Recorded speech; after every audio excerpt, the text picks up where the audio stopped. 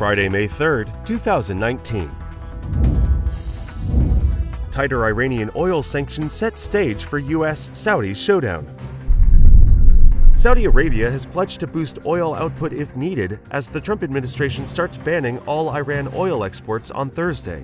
The U.S. is pushing to restart production in a field shared by the Kingdom and Kuwait that could unlock 500,000 barrels a day. At the same time, Saudi Arabia is lobbying within the Organization of the Petroleum Exporting Countries to change the way the cartel calculates whether the market is adequately supplied as a way to show the U.S. that no more oil is needed. The decision of the Venezuelans to stand with Mr. Maduro raised questions about whether the United States had faulty intelligence about the ability of the opposition to peel away members of his government. WikiLeaks founder Julian Assange told a court on Thursday he would oppose extradition to the United States as the legal process began in London.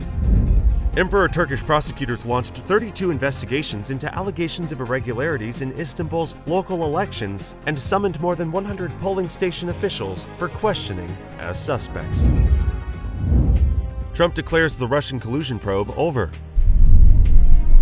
President Trump told Fox News Thursday evening that the White House has lost patience with congressional Democrats and forcefully dismissed their efforts to subpoena former White House counsel Don McGahn and other administration officials to testify. Trump said that Attorney General Bill Barr made the right call in deciding not to appear before the House Judiciary Committee on Thursday. The heroes of Saturday's Chabad of Poway synagogue shooting in California, along with Rabbi Yisroel Goldstein, attended an event marking the National Day of Prayer on Thursday in the White House Rose Garden. The U.S. Department of Health and Human Services on Thursday released a final rule allowing doctors, nurses, and other health workers to opt out of procedures such as abortions and sterilizations which violate their personal or religious beliefs. Baltimore Mayor Catherine Pugh resigned from office yesterday following a string of investigative stories in the Baltimore Sun newspaper about her financial dealings. Chabad of Poway Synagogue didn't get to fund security upgrades before attack.